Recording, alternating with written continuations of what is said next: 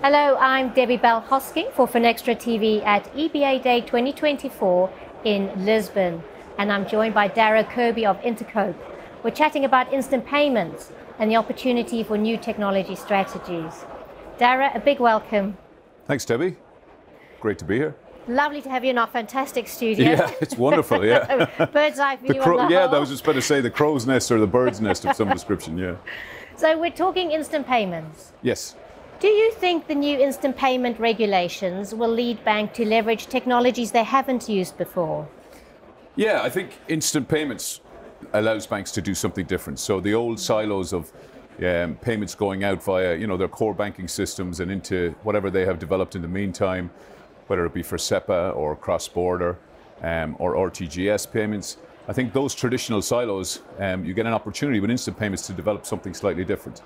And we're seeing with some of the customers at Intercope that they're using and looking to, better technologies or more suited technologies for instant payments where things can be done in a lot leaner way and a lot lower latency so that the bank can ensure that they meet the regulation timeline for clearing an instant payment. So yes, there's quite a lot of opportunity. And with the regulation, I guess, it's now mandating that all banks connected to the Euro schemes provide instant payments. So yeah, there's a real opportunity, and we're seeing with a lot of the customers and we're seeing with a lot of the drive from the banks around their strategies. So what is your thought on the future of open source technology? Well, it's a big question, but yeah, I guess open source is something that, particularly in banking and transaction banking, where you're moving value and, obviously such mission critical what happens when a transaction moves.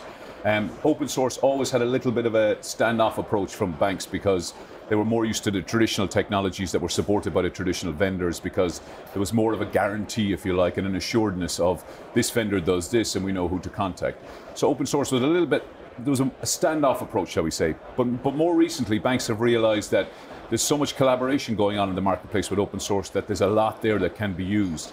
And in fact, we see with some of the banks like Lloyds Bank, for example, they've developed their own open source project office. So they are part of the collaboration as well.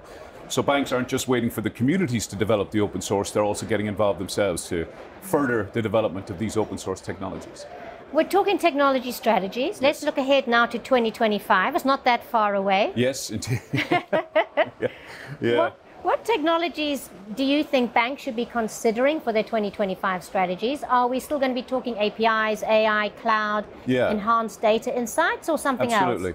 Well, with the instant payments, I guess, to the start of the conversation, there is so much opportunity around the open source, like I said, technologies like Kafka, open source queuing technologies. So there's a lot of banks looking to see how they can utilize that in the instant payment silo and then see can they relate that back into the bank later into other payment schemes that they do. So, and then obviously API, everything is API at the moment. So yeah, we're seeing that the API is becoming less in-house and more something they can develop and offer so that they can do payments as a service outgoing. So I think it's something like 15% of IT budgets over the next few years will be concentrating purely on APIs.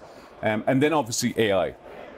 AI is, any way you can sort of automate a task and improve the task in the payments processing chain is something which is obviously very, very interesting to the bank and then obviously to the consumer themselves. So we're seeing more and more development from vendors like ourselves in AI, but also from the marketplace in looking at how can we make certain processes a little bit more streamlined. Dara, thank you. It's a great topic to kickstart EBAday 2024. Thanks, Debbie. Great to be here, and good luck with all the interviews you have. Thank you. Thank you.